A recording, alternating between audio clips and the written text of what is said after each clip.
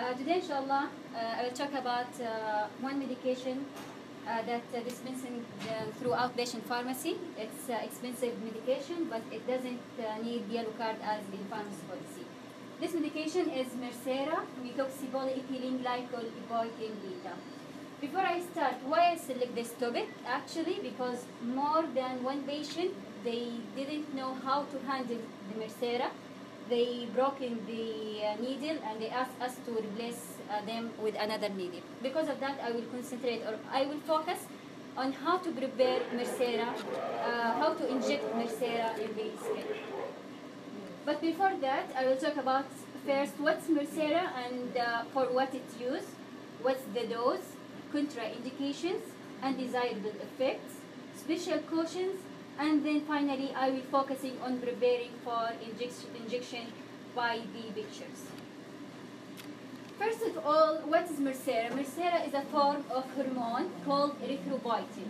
This erythropoietin is a hormone which is produced by the kidney that's involved in the production of RBCs or red blood cells. So, people who have kidney problem often become anemic. Why? Because as the condition of their kidney worsen, they produce less erythropoietin. So of that, Mircera is used to treat anemia associated with chronic renal failure. Anemia is a lack of red blood cells in the body. This is the simple definition of anemia. Here I want to ask one question. Can we use Mircera in anemia that associated with cancer chemotherapy? And why? Can we use anemia Mircera used in anemia associated with why it's Mircera used in anemia associated with chronic renal failure? Because the problem in the kidney, there is chemotherapy. Chemotherapy, it cannot affect the kidney. Some of medication cannot affect the kidney. So, and the result of anemia of other causes. So Mircera is not for treating anemia caused by cancer chemotherapy, only for chronic renal failure. There are some clinical points for dosing. This is special part for pharmacists. First of all, target hemoglobin level with Mircera is 12 grams per deciliter. When you start the treatment of Mircera, you have to keep in your mind the goal is 12 grams per deciliter. The first clinical point, if hemoglobin has not increased by 1 gram per deciliter, after 4 weeks of therapy, increase dose by 25%. What does it mean? I will give you one example. For example, if the current dose 100 microgram, so multiply the dose by 25 and then divide it by 100. 100 will remove with 100 and the result will be added to the current dose. So the final dose, it will be 125 microgram. Is it clear? The second clinical point, if hemoglobin increased rapidly, for example 1 gram per deciliter in any 2 weeks period, reduce dose by 25% or more as needed to reduce rapid response. For example, 100 microgram multiply also by 25 divided by 100. 100 will be removed with 100. Then 100 minus, because the dose should be reduced by 25%. Minus 100, it was, so the dose it will be 75 microgram. This is the final dose. The third clinical point, if hemoglobin doesn't reach 11 gram per deciliter within 12 weeks, that's around 3 months, so the Mircera in this case should be discontinued and patient required RBC transfusion. Anemia or Mircera should not be used in children below 18 years because the safety and efficacy not established in pediatrics patients. Okay, what's the dose of Mircera? Start Mircera treatment when hemoglobin level less than 10 gram per deciliter.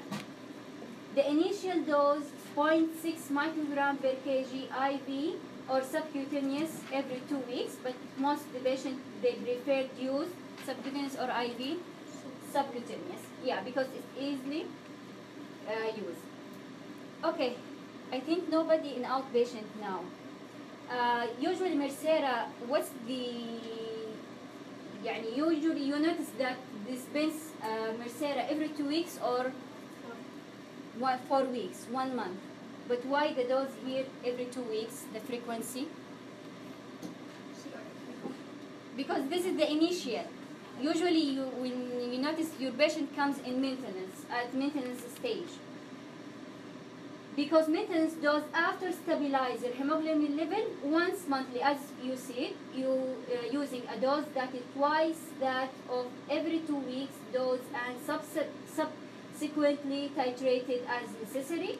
For example, if the patient come with his weight 70 kilogram, 70 multiplied by 0.6, because here the dose 0.6 microgram per kg, so it will be equal 42. 42 multiplied by 2 weeks, so the final dose is 84 microgram per month. The adverse effect of Mircera more than 10%. What's the meaning adverse effect more than 10%? That means every 100 people, that means 10 people severing of this side effect. Hypertension 13%, diarrhea, nasopharyngitis, that means inflammation in nasopharyngeal tube. The adverse effect on the person from 1 to 2% headache and upper respiratory tract infection, cough, and urinary tract infection. There is black box warning of Mircera.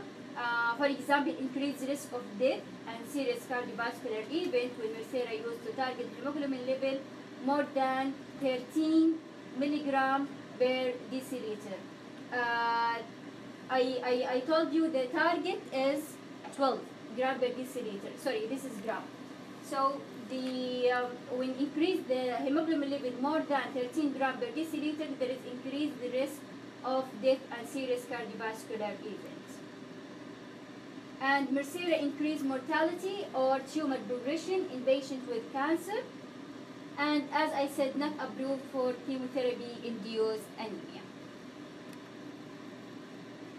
There are some contraindications to use Mircera: uncontrolled hypertension, pure red cell aplasia that begin after treatment with Mircera, pure red cell aplasia, that means type of anemia. There is increase, the RBC is decreased, but the white blood cells and platelets are normal. So all in these cases, uncontrolled hypertension, PRCA is contraindication to use Mircera.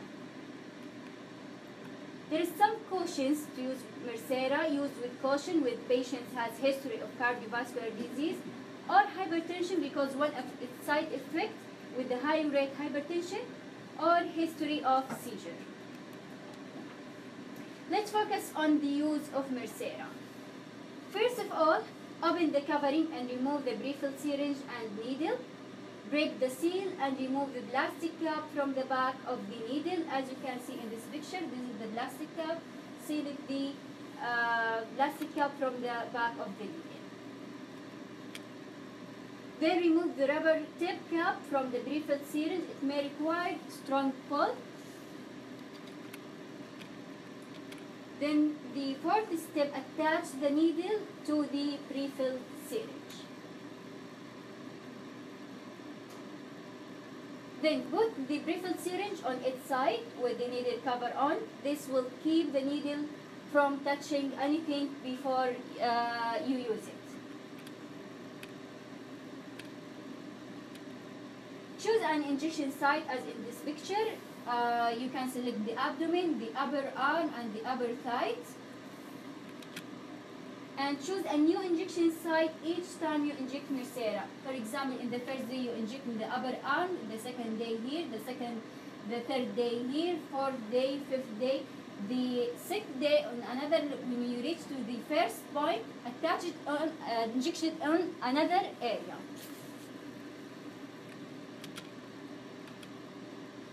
Clean the injection site with the new alcohol swab.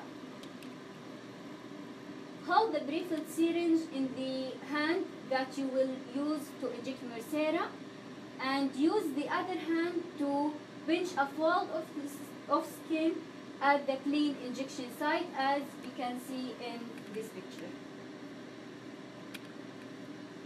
Hold the prefilled syringe like a pencil or like a pen.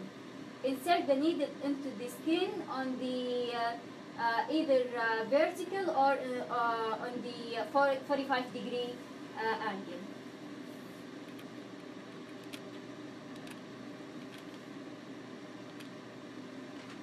Pull the plunger back slightly after inserting the needle into the skin. If blood comes into the prefilled syringe, don't inject Mircera because the needle has entered in the blood vessels. What you can do in this case, remove the needle from the skin, slightly reposition the needle within the cleaned area and repeat. If blood doesn't come, slowly push the plunger all the way down until all medicine is injected.